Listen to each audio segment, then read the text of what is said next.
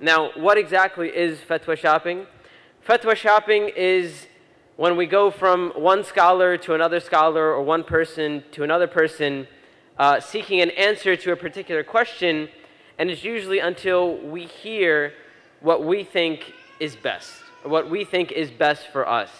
And a lot of imams have gotten that phone call at 2 a.m. in the morning. A guy calls in and says, Assalamu alaikum, Sheikh. Me and my wife, we had an argument, and I got really angry, and I pronounced a divorce on her 3 times, like in a row.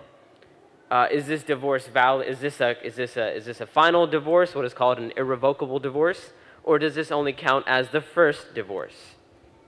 And so the Sheikh will give his opinion, or the Imam will give his opinion, and depending on what he says, the brother's like, okay, Jazakallah khair, that's what I needed to hear, or okay, thank you, and then they hang up and they call the next Sheikh or the next Imam. Well, I heard it's a difference of opinion and so on and so forth, and I heard there's an opinion out there that says that it only counts as 1 divorce. And by the way, I'm not speaking about the correct opinion here. That's not the point of this example, right?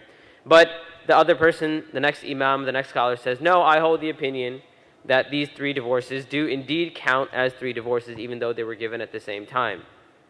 And the person says, oh, okay, I heard there's another opinion out there. Let me call another Imam or another Sheikh, until they finally get to the person who gives them the opinion and says, yes, I hold the opinion that this counts as 1 divorce and you're okay.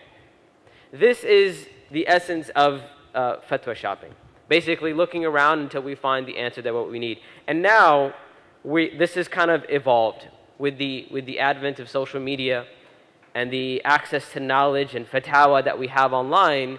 It's more so, and I've gotten this a lot. SubhanAllah, people call me up, and before a question is even asked to me, I hear the opinions from the questioner. They're like, I looked this up online. I asked this very famous, well-known Sheikh, one of the biggest Sheikhs in the world, Sheikh al-Mufti al-Allama, Google, right? And I asked him, or asked Sheikh Google, and I looked around and I found that these various different opinions, and then the question that is asked to me is not, what is the correct opinion, or what is the strongest opinion? The question is, which opinion do you follow? Right? And depending on that, maybe I may accept what you have to say or not accept what you have to say.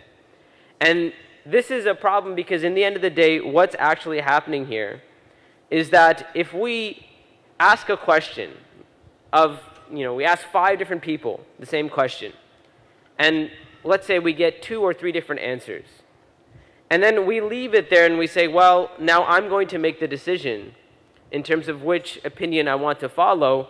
In the end of the day, who becomes the final judge? It's not the scholar. It's basically the person who is asking the question. And if they're a layman, well, they have to be because they're the one asking the question, then they have gone against what they're supposed to do. Allah subhanahu wa ta'ala says, فَاسْأَلُوا أَهْلَ الذِّكْرِ إِن كُنْتُمْ لَا تَعْلَمُونَ. Ask the people of remembrance or the people of knowledge if you don't know.